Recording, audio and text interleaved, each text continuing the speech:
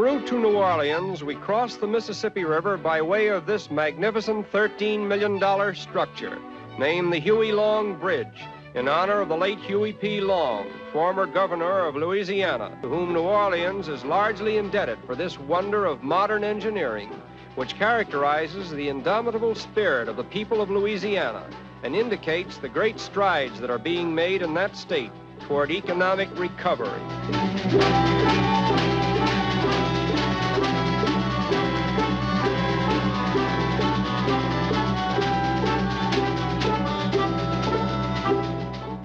A few miles from the Huey Long Bridge on the Mississippi lies the city of New Orleans, metropolis of the South, with over 500,000 inhabitants and fourth largest city in land area in the United States. Over $200 million have been expended in developing the port and harbor of New Orleans, with its 8 miles of modern wharves containing the world's largest shipside cotton warehouse and the country's largest coffee and banana terminals.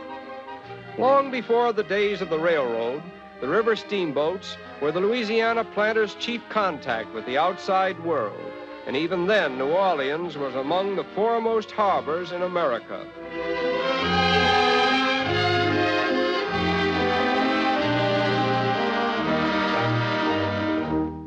Although it is situated over 100 miles from the mouth of the Mississippi, New Orleans claims the distinction of being the second port of the United States in handling foreign commerce, and each day brings to its busy docks ships that fly the flags of many nations.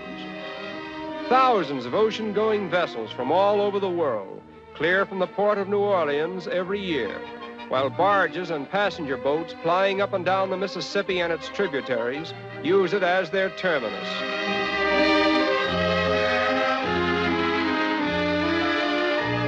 This unique device unloads bananas from ship to wharf at the rate of 2,500 bunches an hour, and we are told that the port of New Orleans normally handles about 23 million bunches of bananas annually.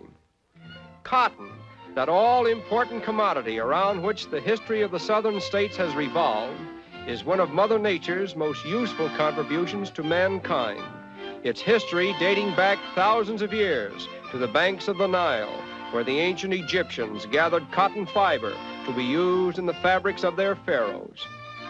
It is an interesting fact that over 3/5 of the world's supply of cotton is grown in the southern regions of the United States, and no small amount of that passes out into the international marts of trade by way of the port of New Orleans.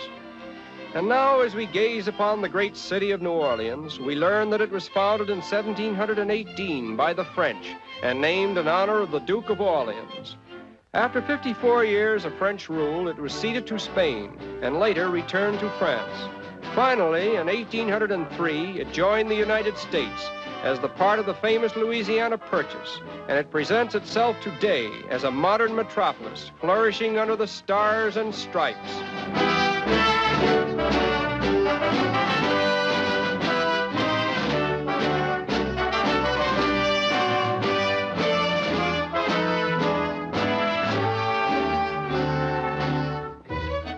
The chief thoroughfare of New Orleans is Canal Street, one of the widest main streets in the world, and the hub around which revolves most of the city's modern activities.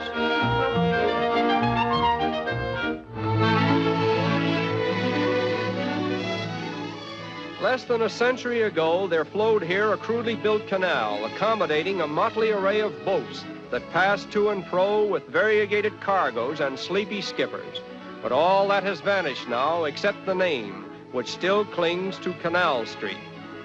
Even in modern New Orleans, we observe occasional scenes which remind us of Paris and the days when Louisiana belonged to France.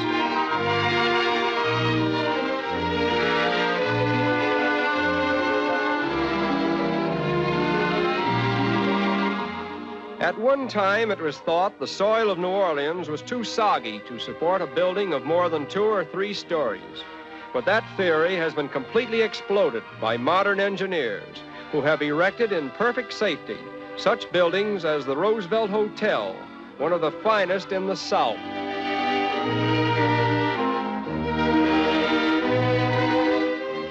The new charity hospital, an imposing structure built with state and federal funds obtained during Huey Long's regime, is operated by the state and contains free clinics for all races, regardless of color or creed.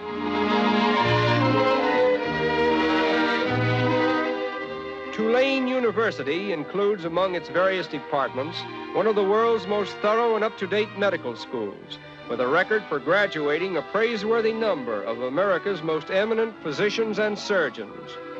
New Orleans is particularly proud of its suburban homes, ranging in architectural design from the baronial stability of a European mansion or the smug security of a better-class American residence to a less pretentious dwelling, such as this one, in which resided Huey P. Long, the late governor and senator from Louisiana, whose plan for sharing the nation's wealth caused a great stir in national politics and created for him a turmoil of political events which ultimately brought about his assassination at the very height of his hectic career.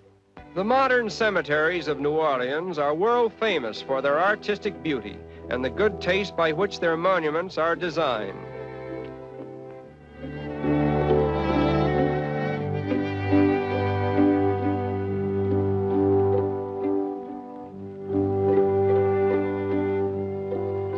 Although the city has developed a powerful drainage system which has lowered the water table by several feet, making it possible for normal underground burials, New Orleans continues to inter its dead above ground, more out of reverence and tradition than necessity. The New Orleans airport, built in 1935 at a cost of $3 million, is regarded as one of the most strategically situated military as well as commercial airports in North America. No visit to New Orleans would be complete without observing its nightlife. When the lights of Canal Street radiate with luminous colors and the city takes on a gaiety not unlike that of Paris, but truly typical of modern New Orleans, one of the finest and most progressive cities in the United States.